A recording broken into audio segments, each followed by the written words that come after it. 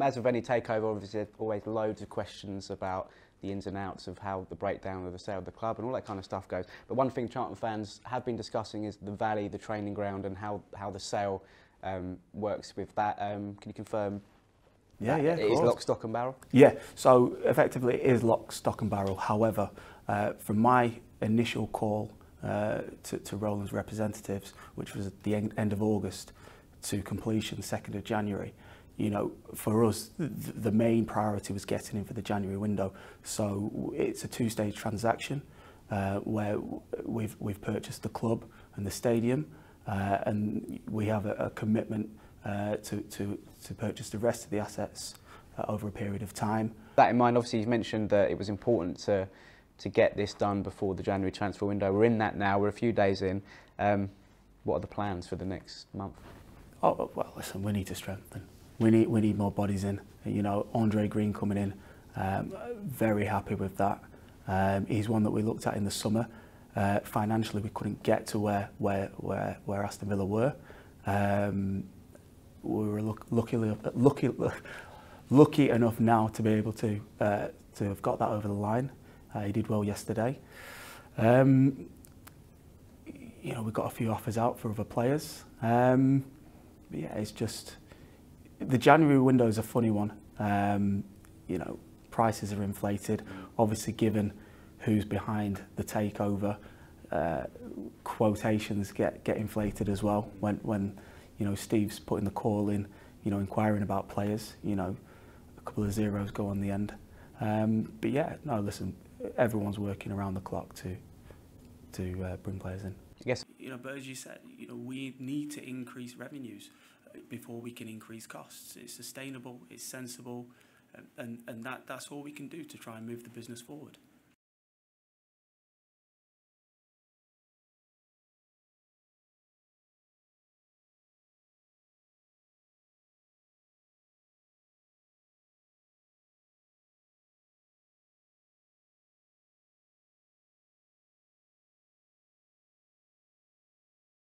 Transfer deadline day.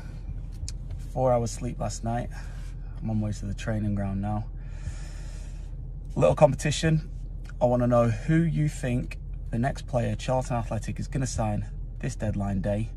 The winner gets 2 free tickets to tomorrow's game. Retweet it, like it, share it, comment below.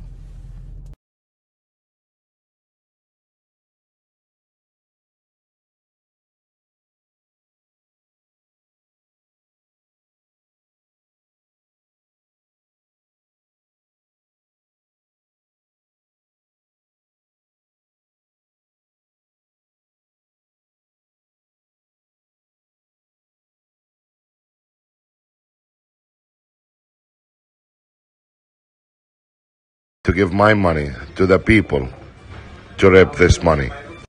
The club guys, and they take all the money for them to leave a nice bridge, to get the Range Rovers, and to use the money for the pitches. You should ask Matt Southwell. Guys, he cheat you, he take all the money which I put in the club, and it has been gone for his lifestyle.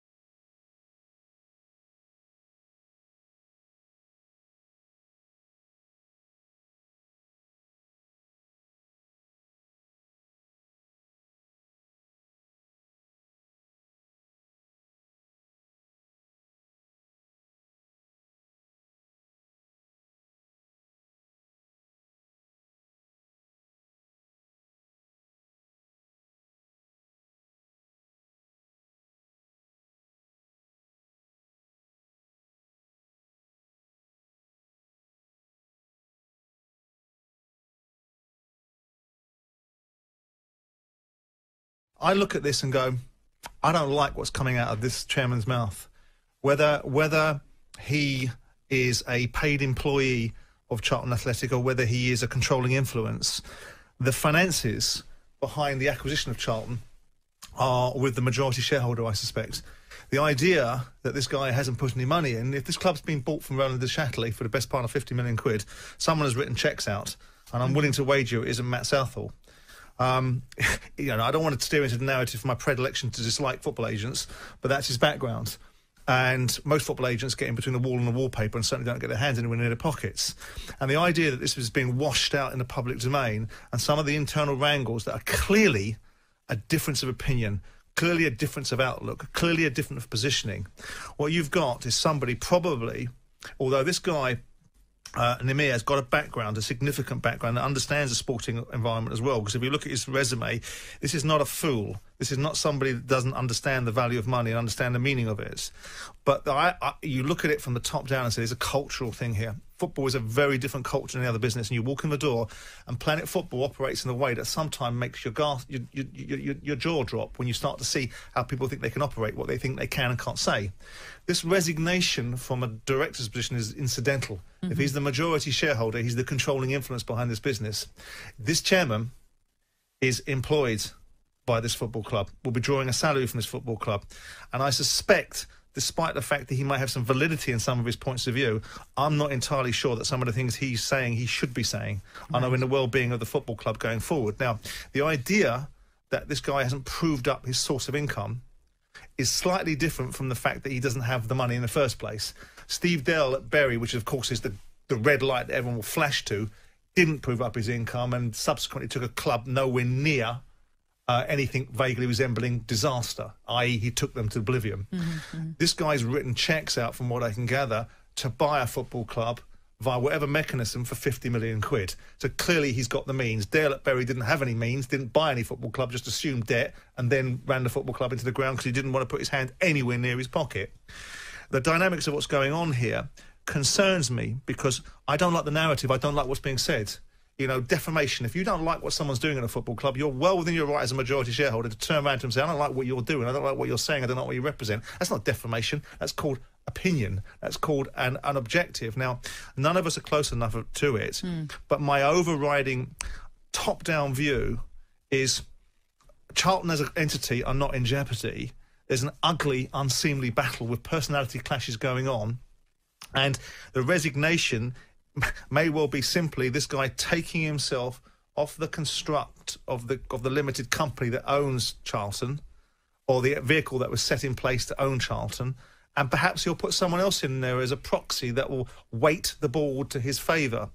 But I read it, Natalie, and it just smacks to me of somebody that's got an opportunity via other people's money that is singing the song of bringing the club back and reuniting it with its fans and spinning a yarn about what clubs are entitled to.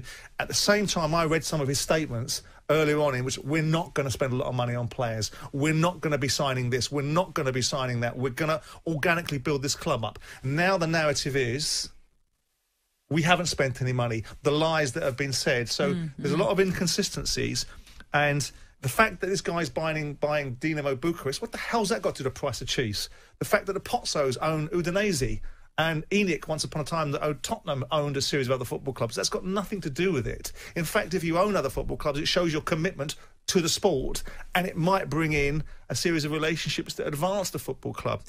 The problem at Charlton, here's the problem at Charlton, they're going to get relegated unless they pull their finger out. The new owner, Tahun Nimir, and Matt Southall, the chairman, have fallen out something terrible. A series of accusations by the owner about the way his money has been spent by Mr. Southall, including one saying that he'd bought a Range Rover just out of his money. Obviously, he's come back and said, Matt Southall, the chairman, that Mr. Nimir has put no money into the club, having bought it so recently. There's been accusations of resignations and people being saying that they've left their job. Now that's all come down. A lot of these tweets have been taken down. So has the club website changed, and down disastrously for a club that has been a running joke because of its ownership for the past 5 years. They thought they'd got past that with the new owner, and they seem to be out of the frying pan into another complete fire. Interesting. I mean, it's watch this space, I think, in the case of Charlton Athletic. What I will say, as always in these cases, when there's when owners and the administrators start to act crazy, it's the fans I always feel sorry for. They've got Charlton, no doubt, tattooed on their forearms, and they're buying the shirts and all the gear and all the rest of it, and they're in their hearts and their emotions, and these people are just using their football club as a toy, and I can't stand it.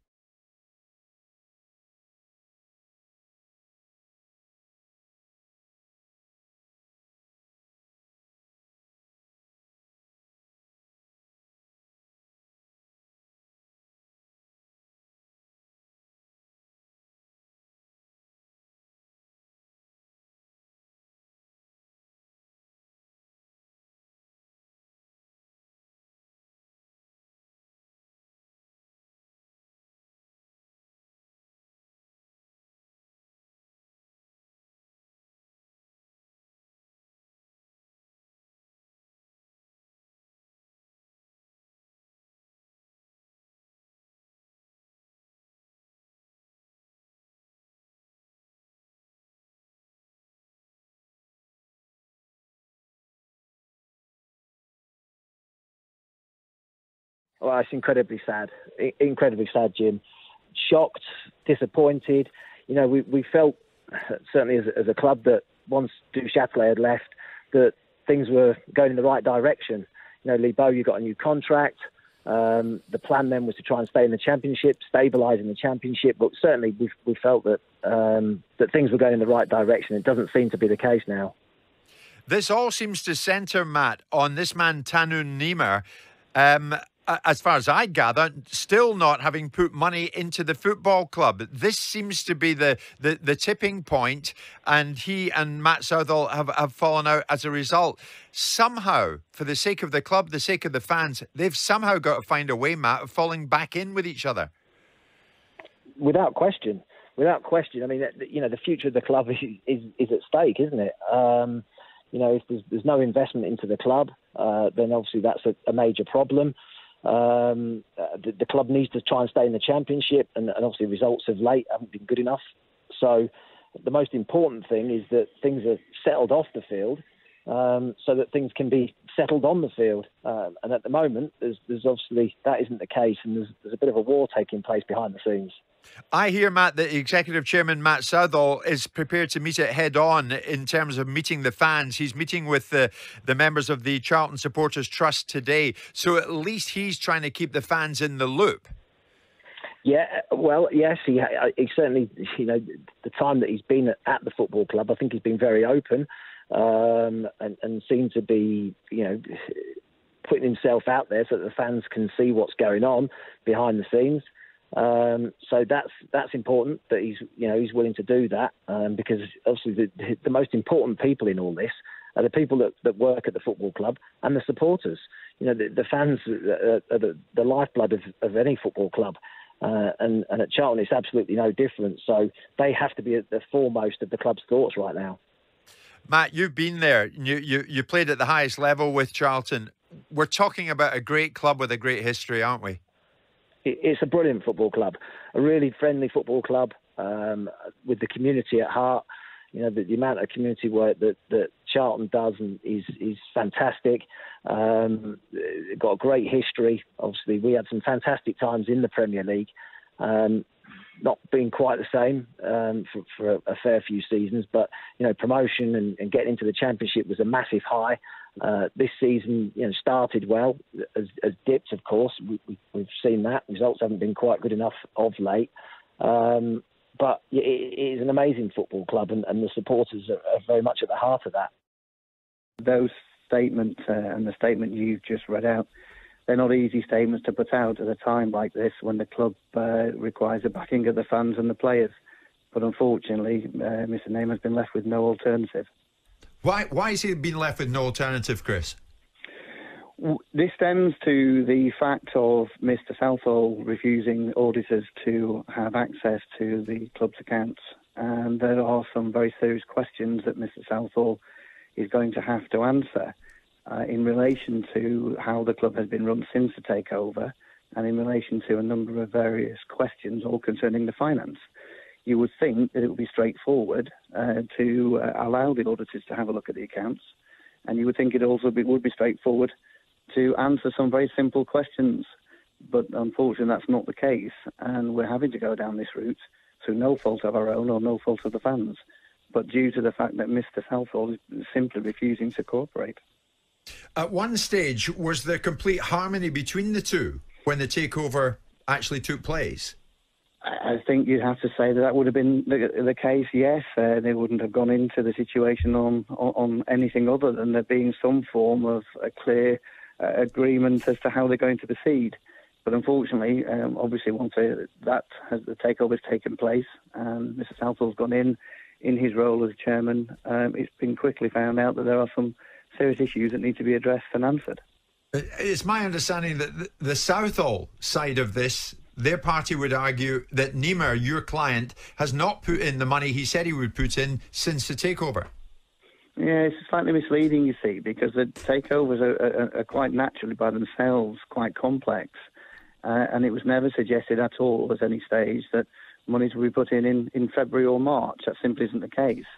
What is the case is that the firm financial backing has been given and will continue to be given, and investment will be made when that is required and needs to be put in, not on the whim of Mr. Southall. What hope can you give Charlton fans this lunchtime? Honestly, I mean, Chris, they've gone from pillar to post on this. All they want is stability, someone who has the club at heart. Is your man that man? I can guarantee that's the reason why he purchased the club in the first place. And nobody at all would want to be in this position, and especially at this time of the season, with a team facing some challenges. It's not Mr. Neymar's intention at all to be in this situation. He's been put in it by the actions of an individual, and those actions need to be looked at. Can you categorically assure Charlton fans this lunchtime, Chris, that your client, Tanun Niemer, has the appropriate funds to run Charlton? Those funds have been proven to the English Football League. So proof of funds is there. That's all in place. And you would talk. You can talk for your client. He has the financial clout and wherewithal to run Charlton, to be a force again at the top of English football. Jim, that was the basis of the takeover in the first place, and that was the basis of submissions to the English Football League. So nothing's changed from that at all. And the desire is to ensure that Charlton goes from strength to strength. It's most unfortunate that Charlton currently is being dragged into this position by Mr. Southall's press releases and statements on the media.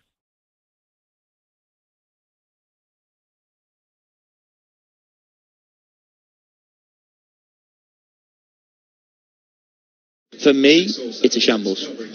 And because you left, that's why you left Charlton really because the takeover was taking I so left long. because there was talk of two different takeovers happening, and I heard one takeover didn't want me. They were probably the right ones. Yeah. And the other one was and ahhing whether I got another contract. And obviously, if they stayed, there would have been a rolling contract. A lot of people looked at different things. My family, I've got a young family, so my daughter's growing up, so I want to be closer to home. I was commuting to Charlton, right, and it was just a mess. And the Charlton fans are unbelievable. I think most football fans in this country are so passionate. Yeah, they are. And we have that right across the country, or we have the best fans, we have this, we have that. But they really are. And what they've been through 30-odd years ago, going back to the Valley, and what they did to get their football club back, they felt a bit of an onus, and like they sort of really relate to the place. And Bo's a good friend, Jack was a great friend as well. I took two of them good friends, and one of my best mates is Stephen Gallen died at the football. I tried to ring him the last 4 to 48 hours to try and find out what's going on. They both blanked me, so I don't think they're as good a mates as what I thought. But I knew they were in a transfer embargo in January, and they weren't allowed to say nothing. I knew anything they brought in, it had to be spent, but with X amount of percentage less.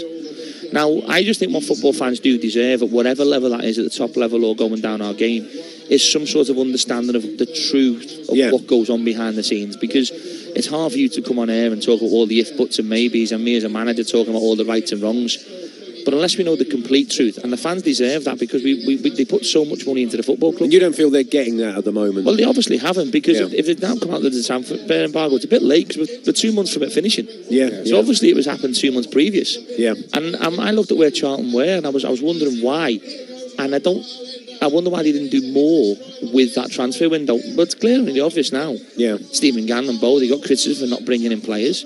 Well, there was a reason, and they just showed you what good men they are. That they kept their own dignity and self-respect. They didn't hang anybody out to dry. Yeah. They just dealt with the negative results and did it in a very professional manner. I really do hope it's solved soon, because it is a great place, and I'm sure the South East of London, they deserve Charlton to be around and to be ultra competitive and still in the Championship next season. Yeah, but it can't help, can it? They're 2 points off safety at the moment, and all this turmoil can't help the players. And the players and the coaches, it must be very difficult for them. It must be, and they play Hull away, I think, at the weekend, and I think it's QPR at home after that. So if you look at sort of like, from my point of view, I'm sure Bo, I know Bo really well, he's just an unbelievable guy, he's a winner. And I think he will utilise this going forward in the short period of time as a driver behind trying to gain some sort of results and a bit more momentum. They have Lyle Taylor, which gives them the greatest opportunity to win games. I just hope, I really do hope, and I know some of the other managers in and around that who are like as well, but Charlton's a club that I love my opportunity, and everyone gave me the chance to leave, and it was right for my family. So I do wish them well, and just get this sorted. Come out, be honest with the fans as much as you possibly can legally, and do what's right by the football club in general. It's almost like him and the chairman, Matt Southall. It's almost like they're having a spat over the breakfast table about who owns what. It's really weird, and for it to be played out in public is a real problem for me, but also a problem for the EFL, because if you listen to what's coming out about the majority shareholder not really having the assets to be able to fund the club, that's what's come out as well. How they've seemed to have ticked the boxes that allow the owner to be the owner is beyond me.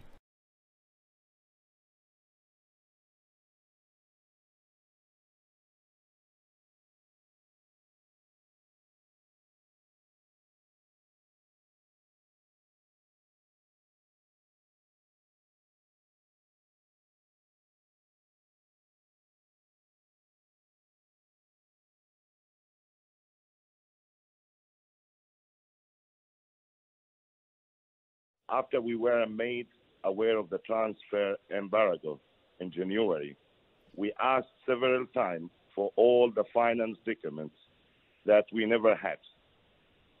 And then it came to us, all the evidence regarding the missing of the fund on the in the exotic lifestyle of Matt and his friend, Lee Amos. Range Rover, they buy a Range Rover by £600,000. They rent it, credit card, apartment, all of this without approval or even informing the board of Charlton. So you're saying that Mr. Southall has been using club funds for car, for hotel, for travel expenses? Exactly. How worried are you about this? To be honest, when you run the club, it's supposed to be the most priority for you.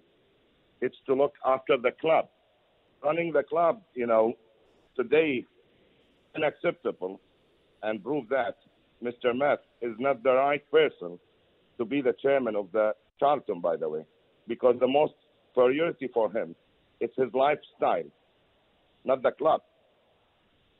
So he misused the club for his lifestyle. Up until yesterday, Matt Southall said he had no intention of resigning. What do you think of that? Actually, as we are a major shareholder, it's impossible to have any trust in Matt Southall after he has abused that trust and act in a manner that he has cost the club a lot of money and has signed a commitment the club financially without our consent. So you are still insisting that Matt Southall resigns immediately? I want to give him the opportunity to leave so we can start, repairing the damage he made, to be honest, as soon as possible. Until he resigns, will you refuse to invest in Charlton? Exactly. You should give your money in a right hand to invest in the club, not in the lifestyle. But will you invest in Charlton if he is there? If he's there, for sure, no. Have you put money into Charlton so far? Actually, we had a deal with the EFL. This is a problem because, you know, as a new investor coming from the Middle East, okay, so we have the EFL. They have all the evidence that we have the funds. It has been blocked for Charlton. Only the issue with the EFL that they want to know from where we get this money, the source of this money, which we prove it already. They have all the license of the company. They have all the bank details, blah, blah. All of them had been submitted to the EFL. There is some misusing information which we submit to the old lawyer, and he did not inform the EFL about this information, or he did not submit it to them. I noticed you were at Dinamo Bucharest at the weekend. Are you keen to get involved there? I'm fully committed to Charlton Athletic, to be honest, and I'm seeking to get promoted to the Premium League. Bucharest, it's entirely separate. It's nothing to do with Dinamo. Right, okay. So it's only Charlton that you're interested in? That's it. Charlton is the first priority for me. I take it you have no intention of walking away at this stage? I will never walk away from Charlton. I will never, ever. What we promise the people, we do always our promise. Tanoun, I can tell you that this morning, Mr. Southall has been told that he retains the full backing of the club and the board. So the board and the club are backing Matt Southall. Actually, this is right now in the hand of the lawyer. They will take the care of this. This information made only by Mr. Matt, by the way. None of the staff has confirmed there. No one of them. I'm sure 100%. And I have all the support of them. So you claim you have the support of the board? 100%. And one of the things was going to be exclusive for you. I received an email last night from Jonathan Heller, which he says he's the vendor director. It means he's not one of the director of East Investments. And I think you are aware about the Excel sheet. It has been leaking from the club. I don't know how. And it's come to us and the funds, where all the money goes. If you are a chairman of the club, how you charge the club a service charge plus your salary?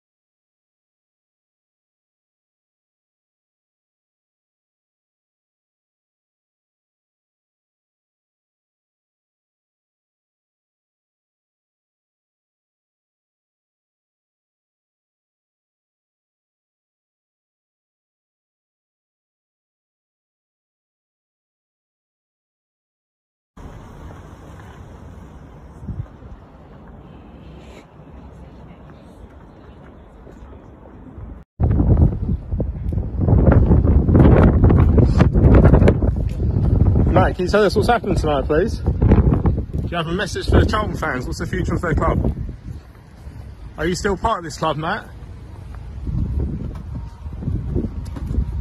Have you a message for Tanoun?